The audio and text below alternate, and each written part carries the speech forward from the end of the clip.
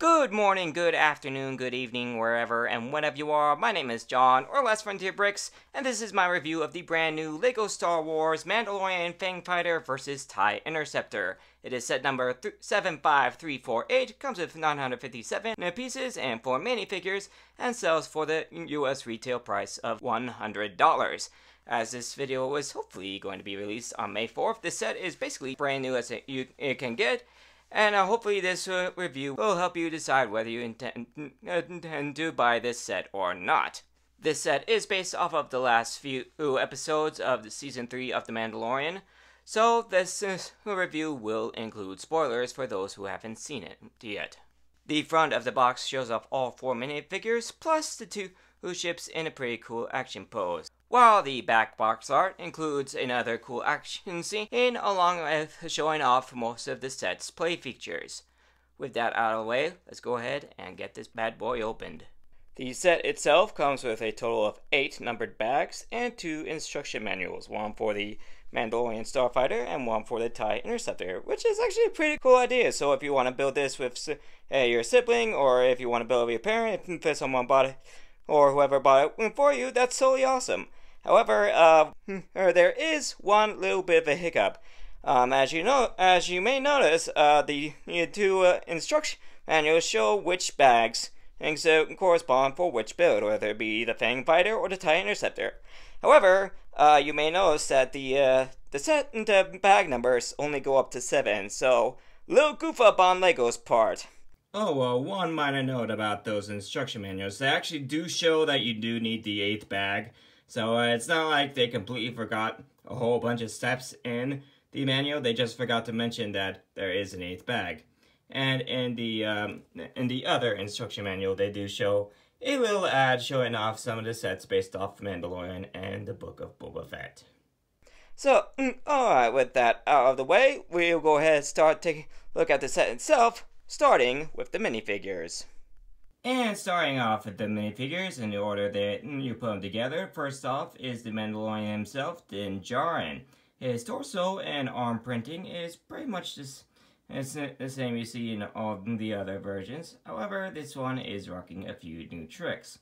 First off, he does have the new updated print from the UCS Razor Crest on his helmet, so his visor is a bit different than what you usually can get, but it still looks pretty cool. Here's what his face print looks like. No alternate print, but this one certainly does look good. Second off, instead of his usual cape, he is rocking a jetpack in gunmetal gray. This is the same type of jetpack as seen in the original 501st Battle Pack, but as I said, instead of blue, it is gunmetal gray. Still looks pretty cool. But of course, probably the star of the show is the new Darksaber. Actually kind of ironic.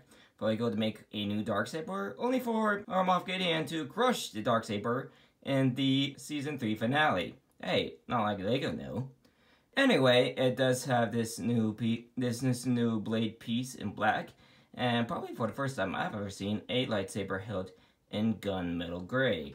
And comparing it to the previous version of the same weapon, I would definitely say it is better. It's not as good as it can be, and custom printers have proven that.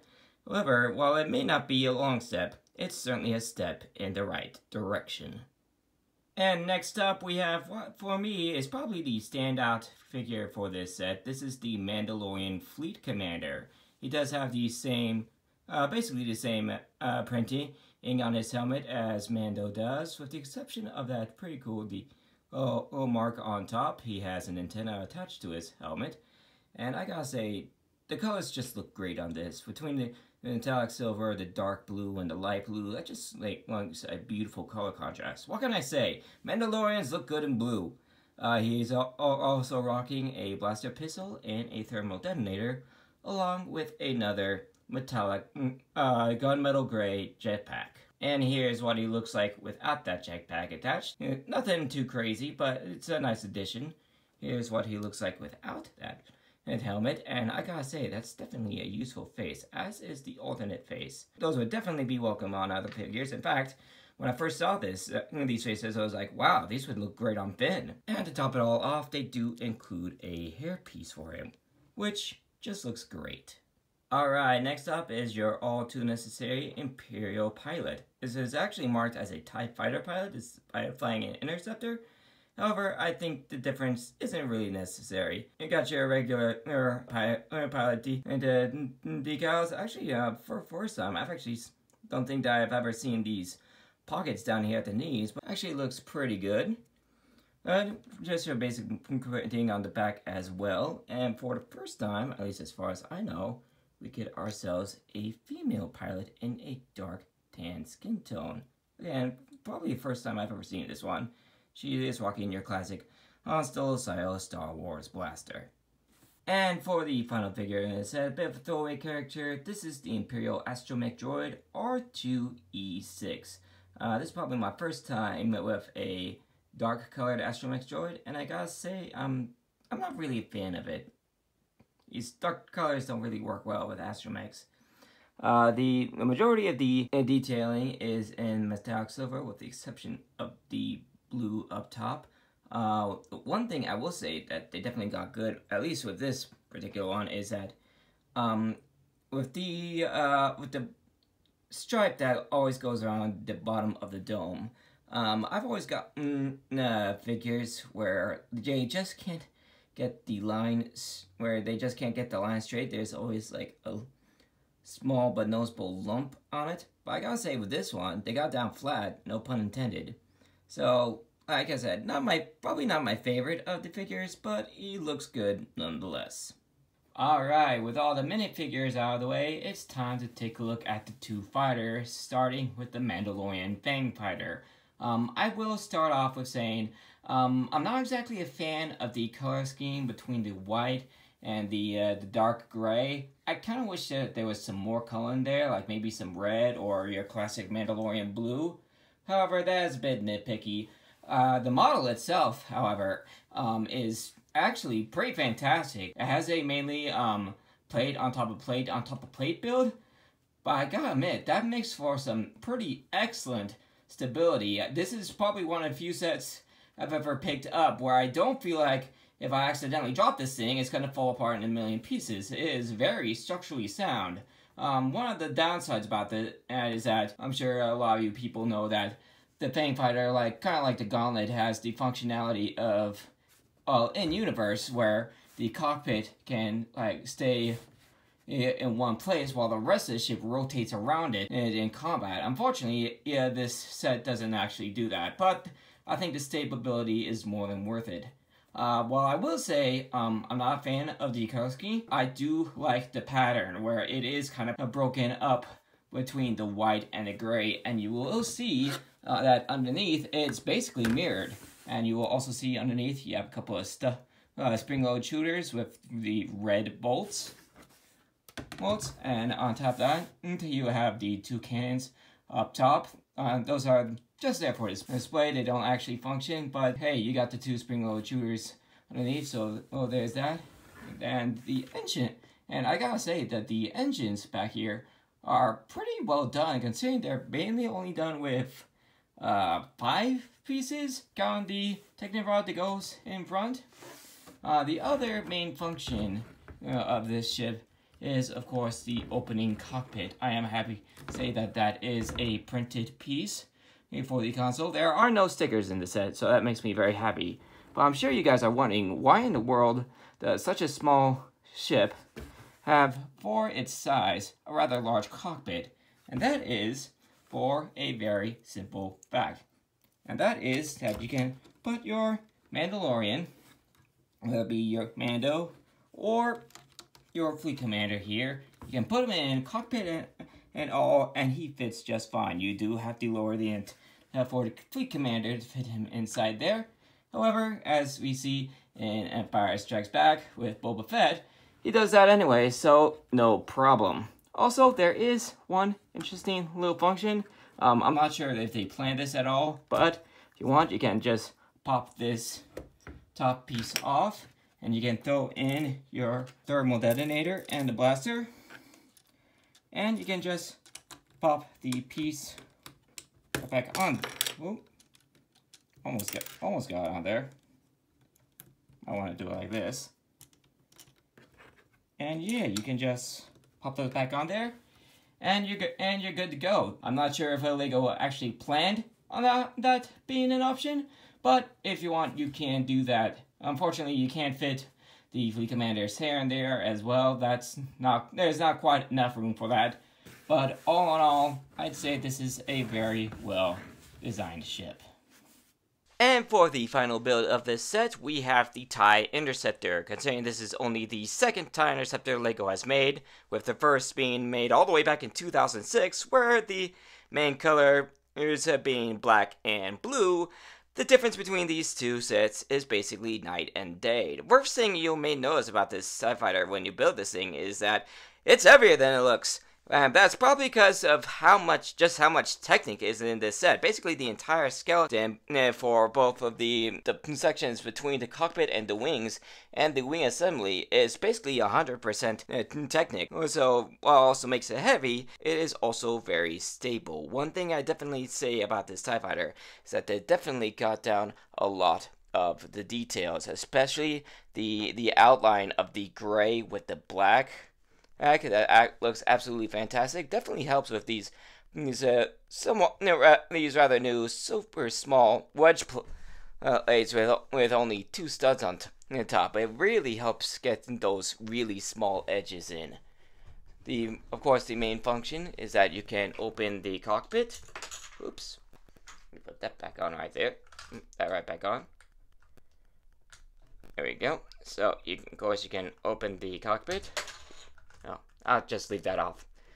It seems to want to keep going off. So, open glass and the top, and put in your TIE Fighter pilot. You do have to want to put it in down below, because the top part is a bit cramped.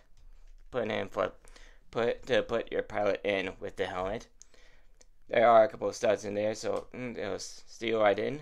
Actually, one of the nice things about this build is that the glass completely seals in with these plates with the rounded edges. It completely seals in. It will get caught a little bit, so you do need to push on both sides of the cockpit, but it will seal in there just fine. And here's a quick look at what that looks like from the top up. There is one control panel on there. No controls unlike the Mandalorian fighter, but there are some controls. And here is the underside of the fighter, where you've got your 2 spring-loaded shooters with the Imperial green shots for the TIE Fighter, unlike the Rebel red for the Mandalorian fighter. And again, the details on this thing are just fantastic. You have the 2 red transparent plates on the back to represent your twin ion engines, which is actually what TIE stands for, twin ion engines. That's what powers this thing.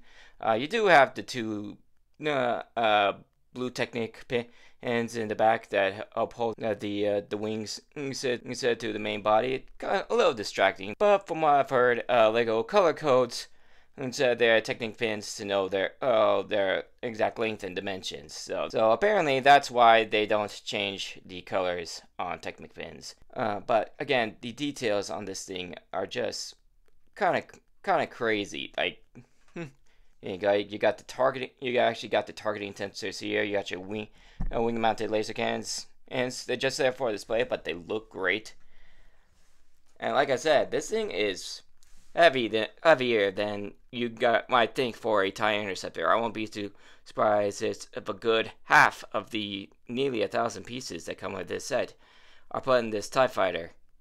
But it makes for a very strong, very heavy build, and it puts the 2006 TIE Interceptor kind of to shame, really, because of just how good this thing looks.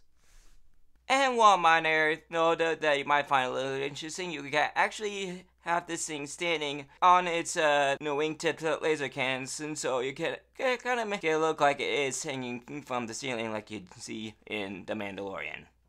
And just to give you guys a sense of scale with these 2 new fighters, here it is next to the 2019 TIE Fighter from Solo: A Star Wars Story. And now that I take a look at it, the TIE Interceptor is basically to scale with that TIE Fighter, so it actually looks really good. And for those of you who are interested, here's what you get for the extra pieces. You get one extra spring-loaded shooter weapon, both for the TIE Interceptor and Fang Fighter. Got yourself an extra thermal detonator and blaster, a couple of extra antenna and visors, because apparently those come in separate packs. But what's really nice is that they provide a second dark saber. Alright, now that I've shown off everything this set has to offer, it's time for my final thoughts. Of course, the question I'm sure is on everyone's mind is, do I believe that this set is worth the $100 value? Do you get enough out of this set to make it worth your money? And I say 100% yes. The two fighters are very solid builds. It's a good balance between functionality and stability and style. On top of that, I forgot to mention in the reviews of both these fighters, the swooshability on these guys is 10 out of 10. Whether you have these sets for play or display, either way, they're both going to look great. The figures, I cannot feel like there should have been like a special fifth figure. I think the top three on my list would be either an Imperial Super Commando, Praetorian Guard, or even better, Moff Gideon in his new Dark Trooper armor. That would just top it off, make it absolutely fantastic. But honestly, if they just sold these fighters in like separate sets, like they did with the Pirate Snub Fighter, like the Mandalorian fighter with Mando and Fleet Commander, and the TIE Interceptor with the TIE Pod and Astromech, and then throw in a third figure, I'd still buy these sets. It'd be great, but getting both in one set is even better. I would not be the least bit surprised if people would pick up 2 or 3 of these guys to expand their Imperial and Mandalorian armies. And the fact that you get the Darksaber with Mando is another nice touch. I think between this set and the fighter tank, if you want to get the new Darksaber, this would be the set I would get. Yeah, I'd definitely say you get more for your money. So yeah, this is a solid set. If you guys have any interest in, I would definitely suggest this be a day one buy. Of all the sets that coming out in time for May 4th, this was the one set that I wanted the most, and I'm glad I got it. No regrets, and I would certainly recommend it to anyone who is interested in this set. And I forgot to mention this at the beginning of the video, sorry about that, but I did purchase this set. This set was not provided me by LEGO, and all opinions on the set are mine and mine alone. So I hope you guys enjoy this video, and I hope anyone interested in this set has found this review to be of any interest and or value to help you decide whether you want to get this set for yourself. Thanks for joining me for this video. If you enjoyed it, you guys know what to do. Hit the like, subscribe, and notification buttons. Helps me on the YouTube algorithm. Let me know down in the comments what you thought of today's video, and if you plan on picking up this or any set for Star Wars Day. Check out my new channel and a few other videos on the end screen in just a few seconds. I'll see you all in the next video, and may the 4th be with you always.